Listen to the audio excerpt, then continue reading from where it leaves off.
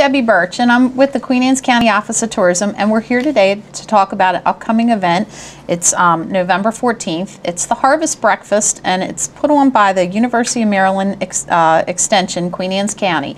And I have Jenny Rhodes here, and she's going to tell us about the event, and it's been going on for 25 years. Holy moly. Okay, I knew it had been a while, as long as I had before me.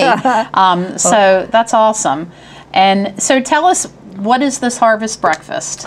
Well, Harvest Breakfast was originally started by Paul Gunther, who was a county ag agent before my time. And the idea was to celebrate the harvest. So while on November 14th we may not be done quite the harvest, but we're going to come together to celebrate the harvest. Maybe probably all corn will be picked, but we'll still be cutting some soybeans by then. So just to bring the ag community and the business community together. And my job is to bring some topic to the Harvest Breakfast that educates the business community. Okay. So we work with the Chamber of Commerce. So we work with Linda Friday, and then she sends it out to all the chamber members. So it's just fun. It's interesting to see the people come together, and why we all live in the county together, but sometimes we just don't know what each other does. So I always tell my farmers, I said, you need to go out and meet somebody new. Find some business, because in their business is just like your business, and you have all the same problems and maybe the same good things. And you never know who they're going to talk to, and I think that's interesting. I've been to the breakfast a couple times, and the people that you see there, because you think, okay, it's put on by the extension office, and it's going to be all farmers, and then it's not, because the chamber's involved. So it's all these business people too, and to see the mix between them is incredible. Right. So anybody in the community is invited to come. The more people that come, the better. Breakfast is fixed by some local farmers. Okay. They don't want me to say their names, so I said, okay, I won't say, because I have a whole list that comes every year, but they donate all their time, and it's just fun for people to come out. We fix scrapple, and we have sausage, and we have chipped beef, and we do have fruit, so we have some good things. But it's just fun. I think it's a breakfast that not everybody eats a whole lot, and it's just it's a real farmer's breakfast, I guess, if you want to call it. And it's early. It starts at 6:45. 6:45. Actually, we'll be there at 5:30 starting to cook, but usually people start rolling in around 6:30, and the idea is for everybody to get some time to talk and get coffee and just chat. There might be a few little booths set up. That's what I was going to ask. Are there any, can people get information there while they're there about different programs that you all offer, or anything else? We'll have usually a table set up about that. Okay. So there'll be information about that. Now, last year we started something new.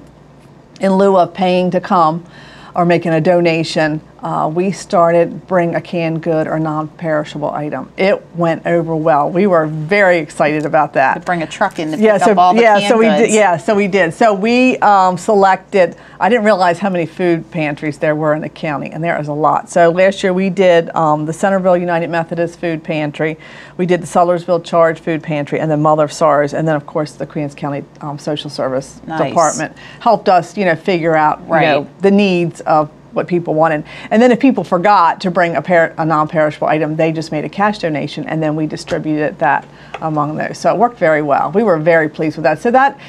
So we'll celebrate the harvest, and then we'll also give back. Right. And then you always have a speaker there, somebody to talk to the group about a topic that's important to everyone. Who's the speaker this year? Well, so this year I'll have two gentlemen there. I'll have Dr. Dan Kugler will be there. He's an Associate Dean for Special Programs with the University of Maryland Extension. And then Paul Goeringer, who is an Extension Legal Specialist. Oh, okay. And Paul grew up on a farm and went to school and to become a lawyer, and now has come to Maryland to help us with legal aspects of extension. There is not a day that goes by that I don't get some call about land leasing or some problem on some farm. So it's really nice that we have, part of my job is to have, I can't know everything. Right. So you have the resources. Right. So we have the resources. So we have specialists in different sectors. We have an insect specialist, we have a weed specialist, and now we have a legal specialist. So it's really going to be fun. So we're going to talk about kind of what happened with the Hudson case. We all know when the waterkeeper sued a local farm family and Purdue. And then, you know, our county came together. We raised $110,000 here just in this county to support the Hudson case. So, like my mom says, out of something bad always comes something good. Right. So what good came out of that is the legislature in Maryland gave $300,000 to start what's called an, make sure I get this right, Ag Law Education Initiative. Oh, okay. So they're going to go out and have education for agriculture. I don't want to say farmers, because sometimes it's not just the farmer. It might be the other businesses that deal with that. Landowners, you know, all those people. So they have started this initiative with the $300,000 initially. They gave some more money. So we're going to hopefully to keep this rolling. And what it does, so farmers, there's a hotline that they can call. Okay. And it gives them resources and information where to go and get things. Oh, excellent. And so Paul is writing fact sheets about estate planning. We've had the new farm bill has been passed, so farmers have to make decisions on that. So we're helping to educate. Paul's going around. We've been to all different places in the state. Wonderful. Leasing issues. I mean, there's all kinds of issues out there. So it's been a great resource for us. Oh, that's going to be great having him there. It will. And of course, I'm going to jump to something else. Okay. I know the extension has an anniversary. Yes. So this is sort of a double celebration, Yes. even though it's not for another month of breakfast, but the anniversary. Right. So it's the 100th year anniversary of extension. The Smith-Lever Act was passed in 1914. So our job was really to make sure that the agriculture sector was being educated. A lot of people were going to high dollar colleges, but there really wasn't that. The land grant system was put into place, and it was actually for agriculture and marine is kind of when it started. So, but our we have both here. Yeah, that's right. Yeah, so we've got it all covered, because my job as extension educator is ag and natural resources. Okay. So we kind of cover everything. But we had our first county ag agent traveled around the county on an Indian motorcycle.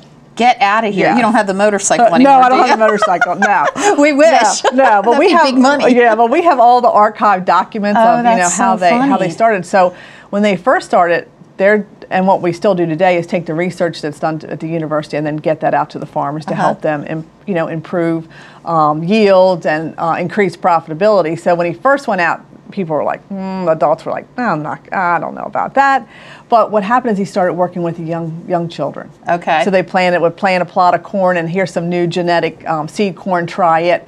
So then when, the older generation saw, maybe this is working. Yeah. So, and then, of course, we have 4-H, we have the youth development, we have family consumer science. So we offer a lot of, and our niche is that we offer unbiased research-based education. We don't have anything to gain from any of the information. I'm not selling anything. Right. That's always nice. Yeah. So wonderful. Well, so come out to the Harvest Breakfast. It's November 14th. We have contact information on the screen. People need to RSVP that they're coming. Yes, they do need to register. 410-758-0166. Just call our office. We usually plan for around 200, and we want to make sure that we have enough food for everyone. I'm sure we will. We have never run out yet. Well, you never know. So, well, thank you so much for coming in, Jenny, and I hope it turns out well that day. I'm sure it will. Thanks. Thank you.